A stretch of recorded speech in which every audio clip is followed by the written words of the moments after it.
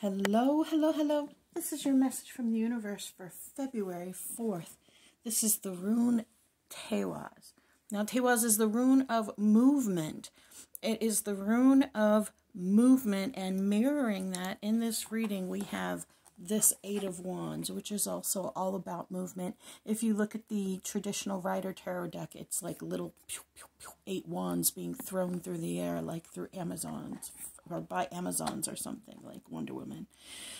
So in this particular reading, what we're talking about, or the way that I see it, is this space of fear still. We're in this space of kind of making fun of ourselves, kind of being upset with ourselves. And again, I do these readings, and I always say they're for me first. This one is definitely for me, y'all. So I'm sorry I have to share it with you guys, but evidently many of us are on the same cycle of development.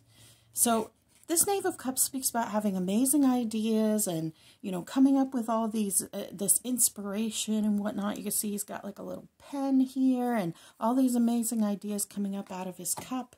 But the Knave of Swords reversed is kind of like, why are you bothering to do this? You are all talk, no action. You don't follow through on things. You're never going to finish. You're never going to do it. You're never da-da-da-da-da-da-da, right? So this Knave of Swords is really speaking about that fear of not creating, that fear of not making something happen, that space where you're kind of thinking like, why do I bother?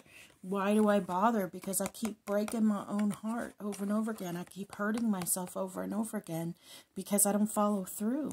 This is connected to your past. The Six of Cups often speaks about something from your past coming back, something being offered, a person coming back.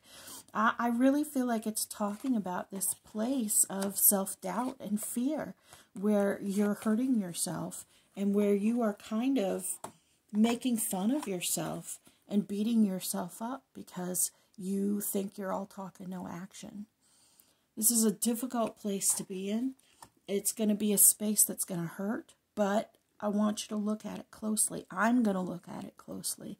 Why these feelings keep coming up over and over again and what we can do to counter them. Because even when we know that they're not true, or even when we know that that's not a reason to judge. So yes, I come up with ideas over and over again, but no, I don't always follow through on them. That doesn't mean that everything that I do is going to be like that. It doesn't mean that everything is going to be something that I don't follow through on unless I start to believe it, unless I start to buy into it.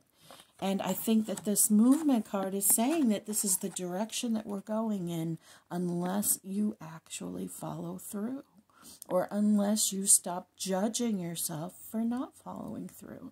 Of course, whatever your situation is going to be individual to you, but it's really about beating ourselves up for whatever we're doing or not doing. That's what this Knave of Swords reversed and the Knave of Cups upright to me says, is that yes, you may have a lot of good ideas, but you don't always follow through on them, and you can judge yourself for that. You can look at it and try to fix it, or you can accept that that's just the way that things are and follow through on something different. Maybe the things you didn't follow through on are things that are not supposed to be followed through on yet. We don't know. You don't know unless you think about it, unless you sit down, unless you really self-examine and be aware of your own mindset in these things. You are beloved, you matter, and you are so loved.